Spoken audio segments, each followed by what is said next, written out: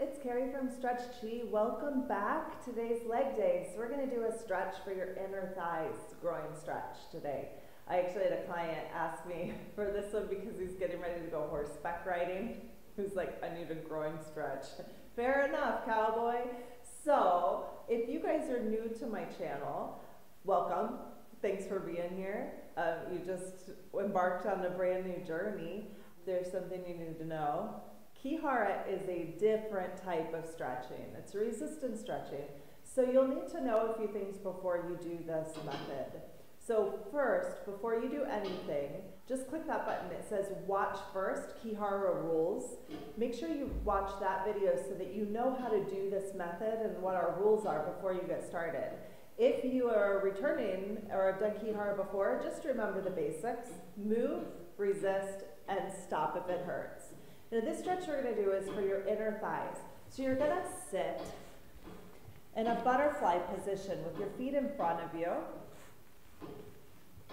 just like this. Your knees open to the side, and you'll take your arms and put them on top of your knees. So you have my forearms here on my knees. I'm going to push down and kind of sweep out with my arms, and my legs are going to push in at the same time.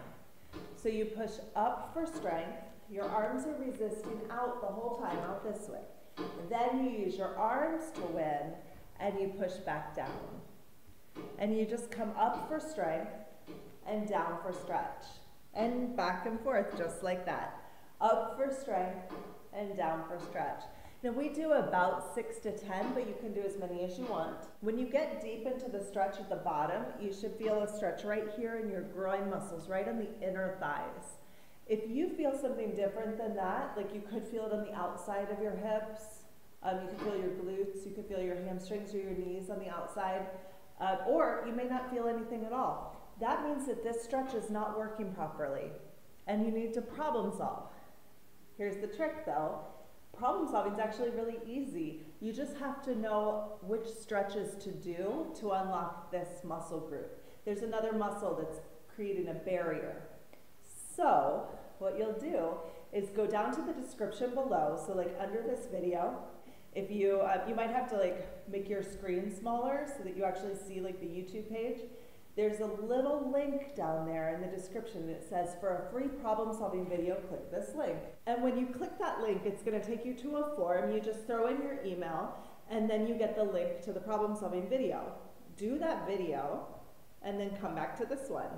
And you'll notice that you will feel it differently. Either you'll feel it on your inner thighs or that pain will be gone.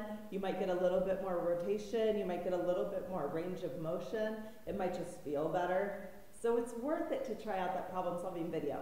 So go ahead and look down below and see if you can find it. Also, if you're not a subscriber, check over here and click that little box. If you push the subscription box, it's going to put these videos right in your subscription folder, so it's really easy to find. And also, if you click the bell notification, you'll get reminders to stretch twice a week. When I put out these videos, it'll send you a little notification. It's like, hey, Carrie posted a video. And you'll get a little reminder so you don't forget to stretch. How great is that? All right, that's all I got. I'll see you guys Wednesday for arm day. Have a good one.